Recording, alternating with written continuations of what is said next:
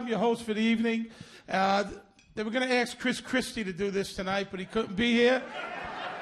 He's stuck in the tunnel. Not in the car, just in the tunnel. A lot of people think I look like Chris Christie, you know? You know, all fat guys look alike, right? Is that it?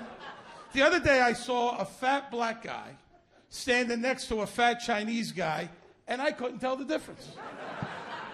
Now, Chris Christie's dealing with his weight problem, you know, by having that lap band surgery. I don't need that. I deal with my weight the old-fashioned way. I buy bigger pants. Now, let me tell you what my role is here tonight.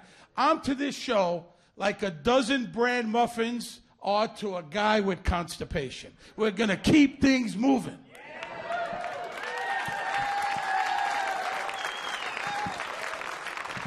Now, tonight's show is being broadcast live, meaning they can't cut out anything I say, no matter how stupid or idiotic it may sound.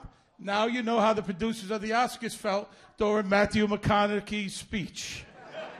Did you hear that fucking speech? I mean, what is he talking about, you know?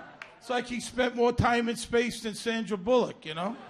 So this show is live like the Oscars. The only difference is that here, the audience is filled with nice regular people instead of pompous douchebags. Fucking right, clap at that. Anybody else?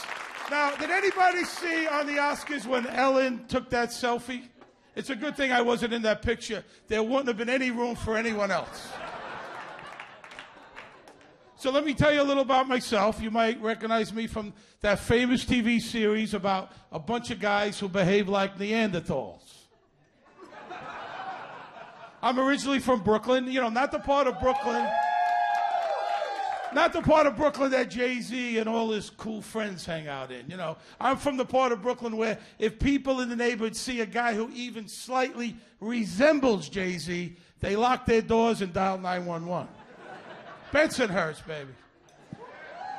But this winter really sucked, right? Didn't it suck out here?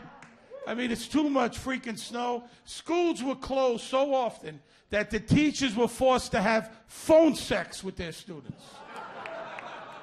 Oh, don't groan at me, goddammit. Now, the winter's been bad all over the U.S., right? The Great Lakes were frozen. Niagara Falls was frozen. I heard that in Minnesota. There was a pregnant woman who was outside in 0-degree weather when her water broke. The kids skated out.